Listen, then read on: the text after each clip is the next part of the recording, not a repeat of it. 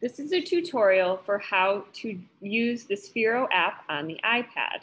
So this is a screen of one of the iPads, and you're gonna go to the icon that looks like this one, the turquoise one with EDU on it. Here it is again over on the left. Hopefully you can see my cursor in this recording on my computer.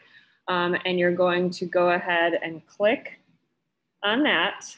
And then on this page, you will click I'm a school user. So that purple bar on the left, right there. When you get to this page, you are actually going to not click the one over here with the students, which you might think that would be the one. You're actually going to click this one over here, Let's Code, this pink one on the right side that says Quick Start, Let's Code. So once you're in here, you'll be able to drive and code your robot.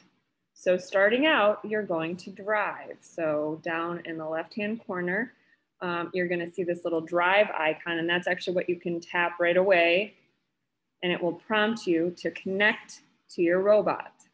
For this, you will select the Sphero Bolt, which is right there in the top in the middle. And when you get to this screen, you'll see a bunch of robots show up. The one you've been given, you just need to hold near your iPad and it will have the most blue bars, like this one on the top left. So I click that one. It's connecting, and now it is connected. So here I am, and this is where I can drive. So this is a little like kind of a remote control, so I can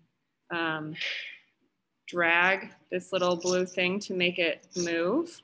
I can also click aim over in the bottom corner, and by dragging this around, the little blue light on the back of the robot will move, and that will show me where the back of my robot is. I can change the color by clicking over here, and I can change the speed with this little thing I'm dragging up and down right there. So that would be slower, that would be faster. So that is driving. When I'm ready to code, I will go on the left-hand side over here, and that will get me to programs. And to start a program, I'm going to click the plus sign and name my program. I'm not gonna, I guess I will name my program just to test something out. And this is where I'm going to code around a square. The simplest thing to do would be to take these blocks that are right here under movements, the very first block here, and drag 4 of those up. And then I will aim by clicking up over in the right-hand corner and make sure that my little blue light is on the back of my robot. And my very first line, I will keep at 0 degrees so that the robot will go straight as long as I have my blue light on the back of the robot. It will go straight for the first line. Next, I will set my speed, and I don't want anyone to set a speed above 50. So 45 would be fine. And then I will say how many seconds. So I have to probably test this, so I might try like 3 seconds. And then I'm done.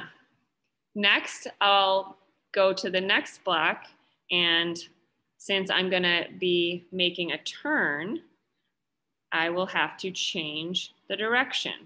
So I will make a right turn and go 90 degrees.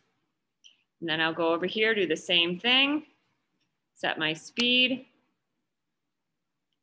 Again, 50 or less, probably even about the same as my last speed.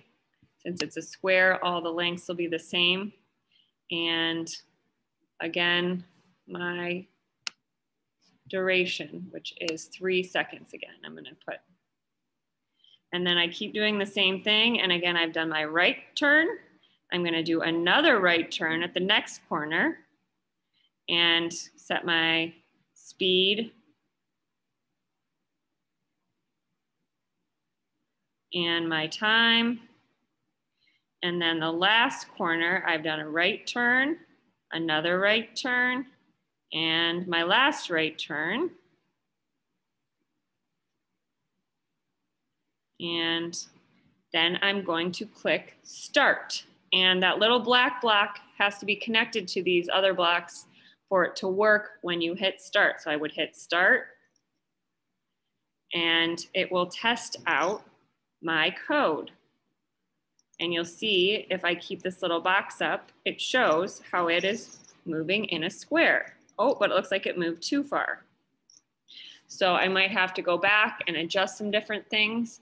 But that is the basics of how to log onto the app, drive, and code. Good luck. Oh, sorry, the last thing I do want to show you real quick is when you're done, you'll go back to this screen.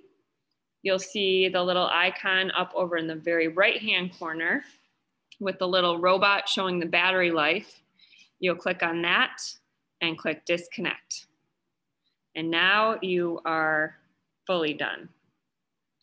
I'm going to go back to sign in so it gets me back to this page. That's it.